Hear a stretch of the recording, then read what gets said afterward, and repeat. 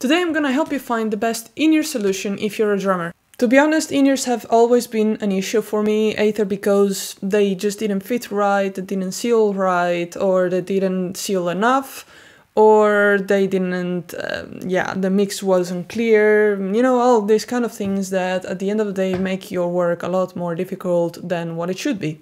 So today I'm on the mission to help you compare the solutions that are available in the market and help you make this choice a lot quicker and a lot faster, and of course save a lot of money. We'll be classifying the in-ears into 4 categories.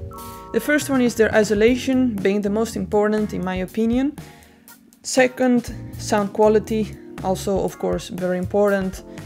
Third, their comfort. Do you look like a Mickey Mouse? Do they hurt? Are they uncomfortable?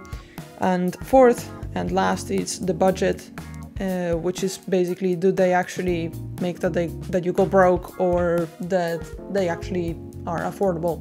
I'm gonna begin by the most unconventional one, but I literally see this a lot, especially in the worship industry. I do not understand why people use them, and I still do not understand what's so great about them, because literally you don't get any isolation, you don't get much of a good sound quality that you also hear the outside.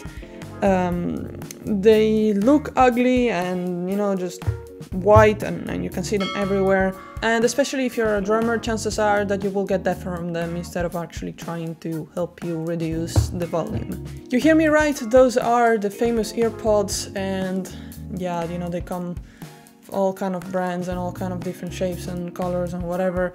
I just do not get it. Why do you use this on stage? Why? Especially if you're a drummer that has literally 0 sense to use them.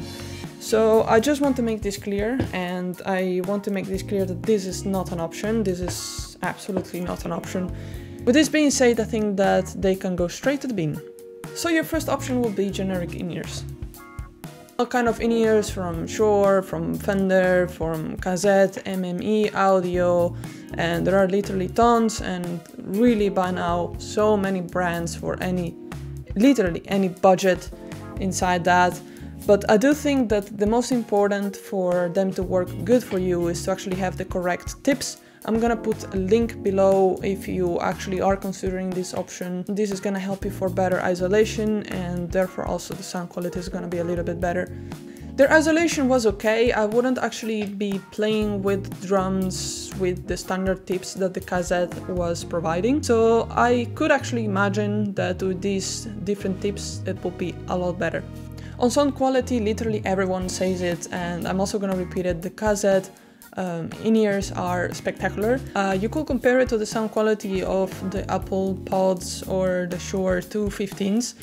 Of course, you just have to take in mind that these, you're paying for a very, very cheap product, and your expectations will actually not be very high. However, for what you get, for the money that you pay and for what you get, it's actually extremely good. Talking about comfort, honestly I was a bit disappointed. The generic fit doesn't fit exactly great in my opinion, and after some time, 15-20 minutes in my opinion, it started to hurt. Of course everyone has different ears and everyone is gonna react different from that, but I did not find them very comfortable, so that's a con from it. They're definitely doable, so if you just have to play and you have nothing else, or you have them as a backup, I think that this works great. Third option that you have as a drummer is to use the VIC FIRTH headphones with cable, and to be honest, this has been serving me really great until the padding actually worn out, so they wouldn't seal anymore and I couldn't hear my mix very well anymore. And the downside of that is that VIC FIRTH does not provide, at least not in Europe, replacements for this, so literally after 1 or 2 years you just have to throw them away. Certain frequencies don't filter out very good anymore, especially the cymbal frequencies. I started to actually have them a lot of time in my mix, and cymbals is something I definitely do not want to have in my mix, so this was very annoying. Isolation, I think that this is a even better option than generic in-ears. I think that with this you can be fairly safe. Biggest downside here is of course the padding, as I was saying, and the low frequency filter, it's actually not good at all. When the bassist will just put their amp very loud or literally next to me, that was something really annoying, and you will have the feeling that your head will like resonate with the strings of the bass, and that was actually not so nice. Sound quality, I think that it's pretty neutral. I don't think these are really the best hearing quality. I think that they're very, very straightforward. You have a lot of highs and mids, but you don't really have many lows. So for example, if you want to hear the bass through these, you're gonna have to crank it up fairly high in your in-ear mix, and yeah, you're still gonna have to struggle to try to hear them. It works, but sound quality wise it's not really the best. Now about comfort, of course you guys have already seen me on these ones. I literally wear them practically almost all the time. You do look like a Mickey Mouse, and especially if you're a woman, it just, yeah. After some time you will experience some pain, but we're talking about a couple of hours before you actually get uncomfortable with these.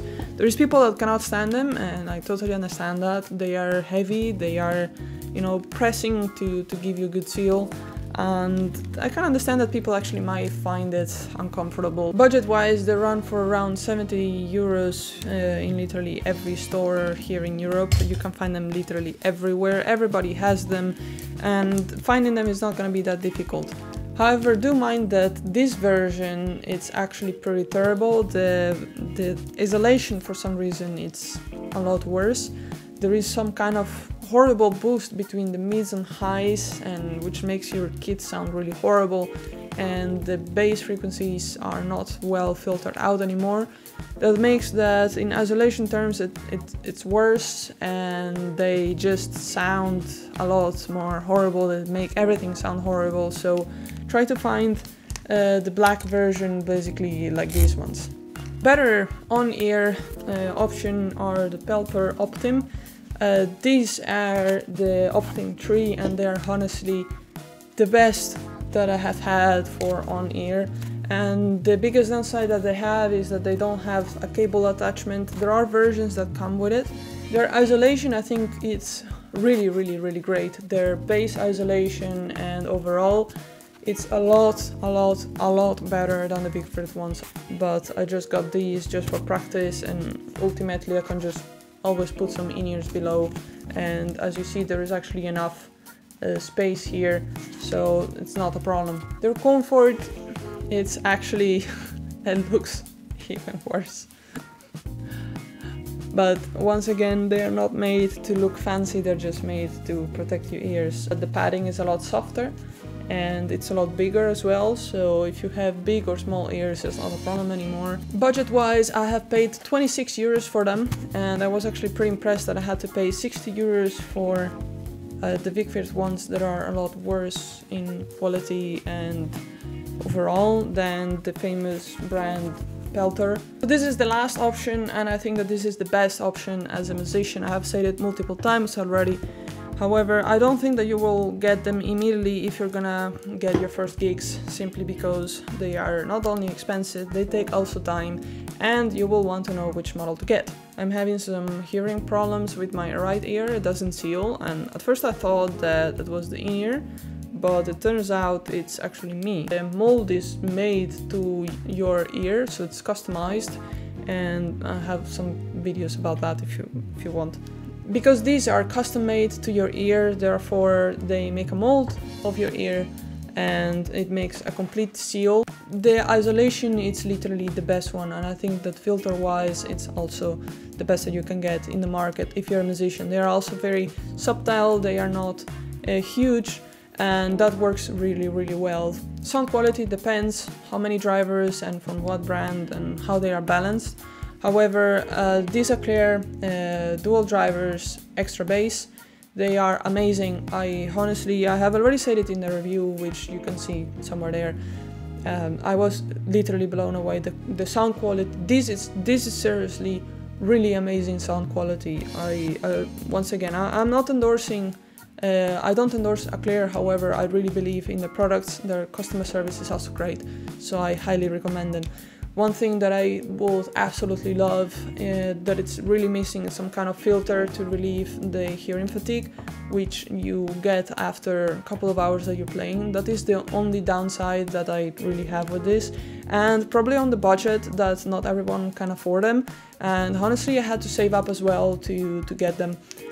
I hope that I could introduce you to in-ear monitors if this is new to you and that you're trying to find an option that could well fit your budget and your expectations of the in-ears. I really wonder what in-ears you're using and would you recommend them? Let me know below in the comments, and let's make that the people who is watching can also know what models is everyone using, and therefore have some, you know, comparisons and some other models to take a look at. Thank you so much guys for supporting me. Of course, if you did like this video, let me know by liking it, and if you're new here to the channel, welcome. I really hope that you're subscribing, it means a lot to me. And if you want to just, you know, click the subscribe button below, and you can also turn on the notification bell so when I upload you get also notified. See you next time!